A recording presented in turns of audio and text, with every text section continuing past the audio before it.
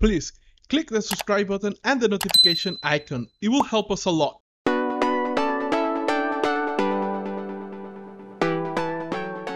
I'm not an extrovert. No, I'm definitely an introvert. I think I've always been a very shy person, and you know, I've kind of, I think building a confidence, you can have a confidence and still be introvert completely. But for me, it's like I went to CTN for 2 years where I was just attending and seeing friends, and then my friend asked me, well, why don't you just kind of like my friend Bobby and Katya just say, why don't you just join us for tabling next year?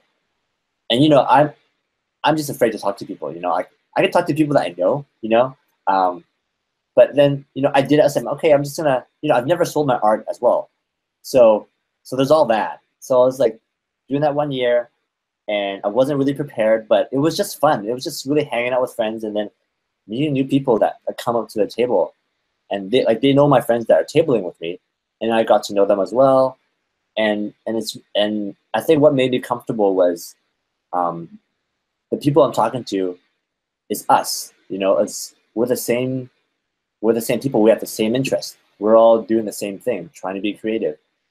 And I think that kind of build more confidence of me being able to just start a conversation.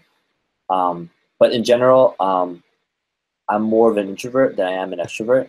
I'm learning to